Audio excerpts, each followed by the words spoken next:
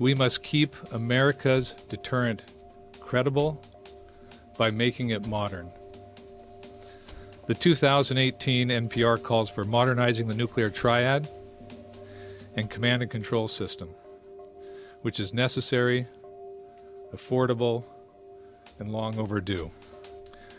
Our nuclear triad has kept us safe for over 70 years. We cannot afford to let it become obsolete.